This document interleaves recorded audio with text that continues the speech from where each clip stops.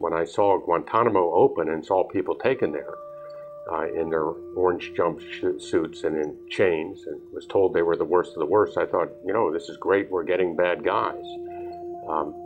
It became apparent to me after that what the government was doing in Guantanamo was a direct challenge to the rule of law. I'm probably the only guy you're going to meet who's actually had a court date.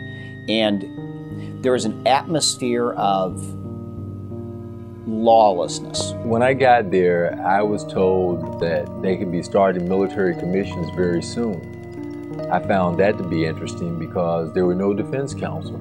Every single witness request that went to the presiding officers from the defense, the presiding officers rejected. Every single one. I have no idea why he's at Guantanamo. I have no idea why he was transferred to the Americans.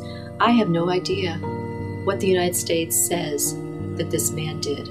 Ours is not a country that accepts the idea that a person can be cast into a dungeon based on the mere say-so of the jailer. A lot of lawyers today concentrate on law as a way to make money, but ultimately lawyers are also the guardians of the rule of law. The Constitution is there not necessarily just to protect individual people, but to protect the structure of our government. Lawyers going down there represented the reestablishment of hope. It was one of the most moving experiences I've seen. This is the most fundamental human rights issue of our generation.